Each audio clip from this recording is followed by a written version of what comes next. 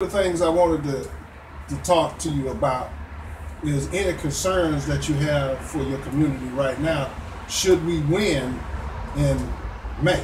And when I say we, I mean because I can't win without you. Should we win in May, what would you like to see addressed in your community right now that is not being addressed and gone unheard? One, these out of control, these out of control kids. I know the parents the parents are gonna do so much, but we need some things around here for these kids to do. It's not enough for them to do. This fly trying to come up with that.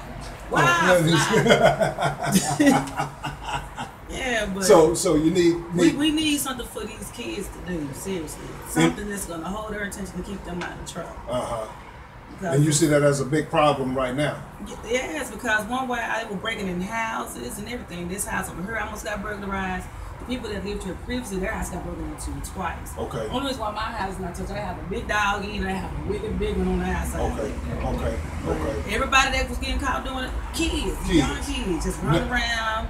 Nothing else better to do but get in trouble. And this is a nice neighborhood. Yeah, we're pretty quiet for the most part. Yeah. So something programs for the kids in the after school department. Yeah. Some arts or something like that.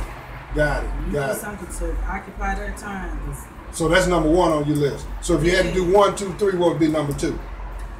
Right now, that's priority for me. Everything else is, my neighborhood is all right. We're not like behind the park and all them, but we got a good community thing. We all look out for each other.